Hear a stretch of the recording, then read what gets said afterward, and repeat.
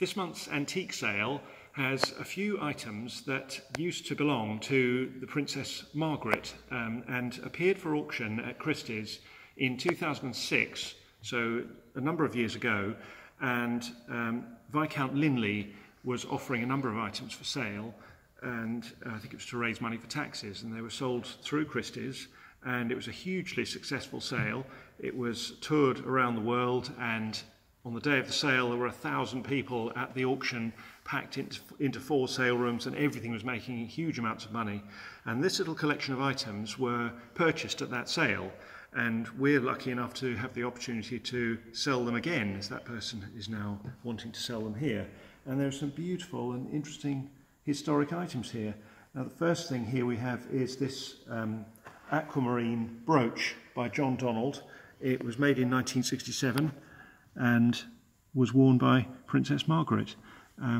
It's a very stylish retro piece of jewellery with a natural aquamarine that's facet cut. You can see it there, and on the reverse are the hallmarks here, and also you won't be able to see, there is a tiny little M here, which is Margaret's crest, which was engraved on all her jewellery, and you can see the certificate of authenticity that goes with it, that was produced for the sale at Christie's in 2006, that's signed by Linley, and the photo of the brooch there as well. And this we have estimated at anywhere between 5 and 10,000 for that piece of jewellery. It made a lot more than that back in 2006, and with it is, well, not with it, but we're also offering this ruby and diamond brooch, which is a much older piece of jewellery. So this will be probably late 19th century, and the date on the lid is 1931, but it's certainly an older piece of jewellery than that. Princess Margaret was born in 1930, so this was possibly a gift, possibly a christening gift. And again, it has the certificate of provenance that goes with it, signed by Linley. And again, we're estimating this at the same amount. It's between 5 and 10,000 for that beautiful piece of jewellery. Still very wearable, both of these pieces, but very different, aren't they? This, when it came up for sale at Christie's, made not far off £30,000. So we'll see where that goes. The other item that we have is this silver hussar. And there he is. So that was in the same sale.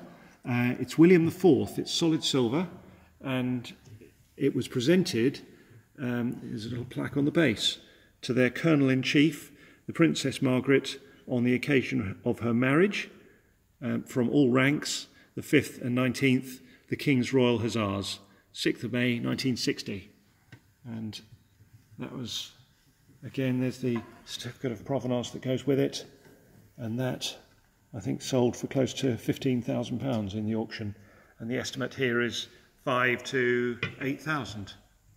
And the other item that came from the Royal Collection is this interesting group of ballet books, very different items, but this was all one lot, and every book here was presented to Princess Margaret, and this one here is inscribed by Margot Fontaine, and all these other books go with it as well, so, and all signed by the authors and the dancers, Lynn Seymour, Beryl Gray, quite a few in one lot there, and they're going to be between 2 and 3,000, the estimate for that little collection. So that's really exciting to sell something with that sort of provenance behind it, and hopefully lots of people are going to come and have a look. And I'll just show you a few of the other nice things that we've got in this sale, but particularly jewellery this time. We've got a fantastic selection of jewellery. Quite a few private people that have turned up with interesting things to sell. And here are a few that we've dug out here, just a few of the star lots. So this beautiful Art Deco diamond line brooch, and so it's a 1920s period brooch in its original fitted box as well, and it's in platinum, and I should think there's between 1 and 1.5 carat total weight of diamonds in that, but they're absolutely beautiful. They're flawless diamonds, and we think that's probably going to be around 1,000 or so for that. This is a Marquise diamond it's in an illuminated box. It's not actually glowing like that naturally. But again, they are absolutely beautiful diamonds. The central one is 1.5 carats. The outer ones are 0.5 carat each. So 2.5 carats in total. And it's absolutely beautiful, even when you take it out of that lit box. It really sparkles. And that, again, has come in privately. It's insured for 25,000, or I have an insurance document that goes with it for 25,000. The estimate is 6,000 to 8,000 for that, so really good value when you look at auction prices here. Another stunning piece of jewellery here is this sapphire and diamond cluster, and that's a 5 carat sapphire in there. It's absolutely beautiful colour, and there's about 1.2 carats at least of diamonds around the outside edge. But that's a fabulous coloured sapphire there. That really does sparkle, doesn't it? That's a lovely thing there. And that, the estimate is 5,000 to 7,000 for that one. And it's well worth that. Should be a fair bit more than that, I should think. So hopefully lots of competition for these things. Got some interesting watches this time as well. There's a lady's diamond and gold Rolex there, all in 18 karat gold, and the strap as well. That's a nice thing. And a Breitling, there it is, it's a nice vintage Breitling there. It's in quite nice condition, isn't it? That should be 2,000 to 3,000 for that one. And we'll just have a quick look around at a few other things. It's a 2-day sale, so art and antiques. So we have a picture sale on next Thursday, and a few of these things are in that sale as well. This is interesting. This is a Banksy, and this is called the Walled Off Hotel. So Banksy owns a hotel on the wall, or right next to the wall, bordering Jerusalem and Palestine, and you can buy his works of art from his gift shop in his hotel, which is convenient, isn't it? But you have to be a resident in the hotel to buy these things. So with this item, which actually has a piece of the wall in the picture as well, that is part of the concrete wall in Jerusalem. I've got a box of odds and ends from the hotel as well, like soaps and a receipt and sweets and all sorts. They're all part of this lot here, and that's estimated at 1,000 to 1,500. That is a lot of Banksy works out there, but I think that's a good one. We've got a genuine Turner in here. It's a JMW Turner. Tiny little painting of a country house, but from a very good collection from Andrew Wild's personal collection. This. It's a very good painting, that. And also a genuine Constable there as well. And we think this is probably the Cookmere Haven. That's a genuine crayon and watercolour by Constable there. It's a nice thing as well.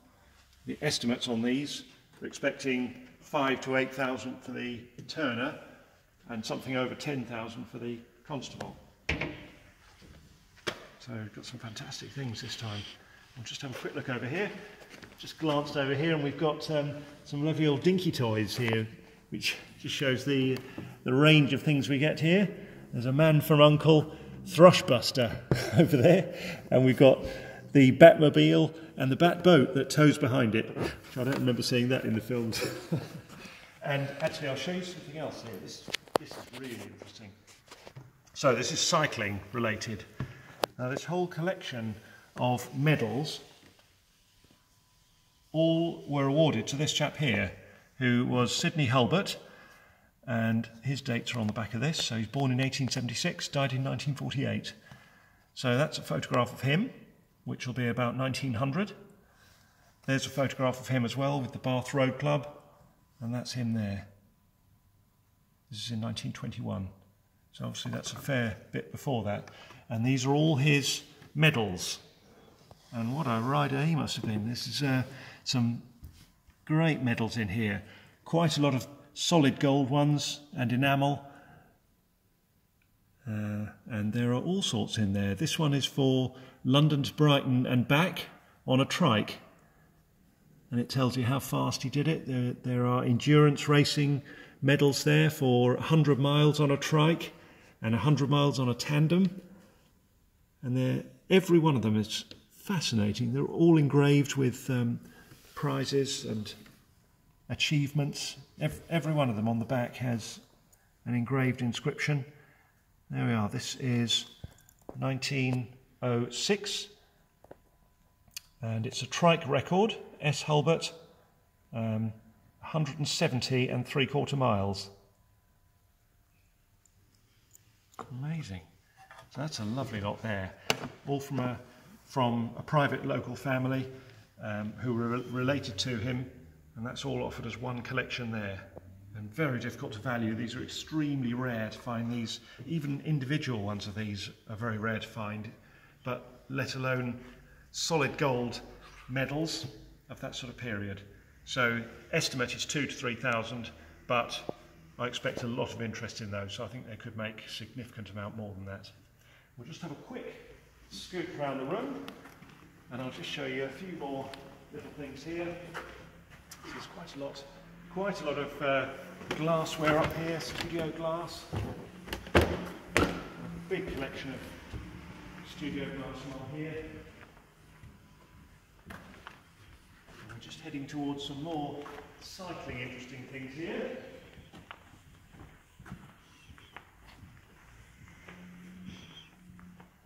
Now these 6 chairs here, which are designed by Mies van der Rohe, and they're very new. They're only about 5 years old, these, but if you want to buy one of these now, they would cost you, I've actually got a receipt here for one of them. So new, these are £1,340 each. There they are. So what are they? £7,000 for a set of 6 of those if you want to buy them now. This is leather upholstery on chrome. Estimate is about £1,000 for the whole set. And they're absolutely immaculate. And another slightly retro thing is this magnificent dining table here. So it's 1950s Danish. And look at the hinge on this. I'll just show you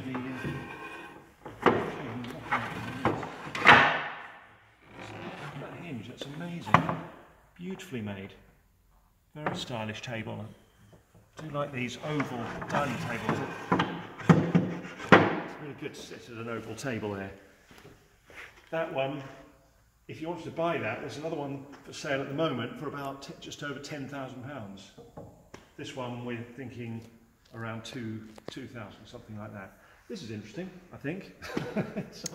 it's just a pedestal, just a wooden pedestal, but inside the top there's a letter here that says this is to certify that the log of wood sent to you was cut from a tree felled by the Right Honourable W.E. Gladstone, the ex-Prime Minister. This is 1887 from his estate office at Hawarden. And that covers the letter up there. I don't know what use that is. And the other cycling things that we have are these posters, which are extremely rare things. So these date to about 1910, and there's really nothing that you can buy in the poster world for cycling from that period. Unfortunately, this one has had a big section cut out of the front that we don't have, so this one really needs cropping and framing. But what a magnificent image that is. They're the French police taking receipt of their St Etienne bikes there. And there's a stamp on here from 1911. And this is a poster for Armour Bikes. And it features Christophe, who was the winner of the Tour de France in 1912. He won the first Tour de France. So this is a poster from that time, from the same year as the first Tour de France. Isn't that an amazing thing? Needs some TLC, this. It needs framing and lining, because it is starting to tear a bit. It's got some holes, but it's definitely restorable, that one. Very difficult to value, because you'd never find another one. Estimate is a few hundred, but it could do a lot better than that. So a few really interesting things in this time, so well worth keeping an eye. So if you have a look now, it's all on the website, multiple photos of everything in the sale, so please have a look through.